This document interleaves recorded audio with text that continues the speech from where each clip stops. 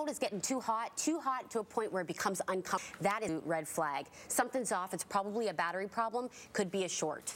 Wow. But now, don't most cell phones get warm?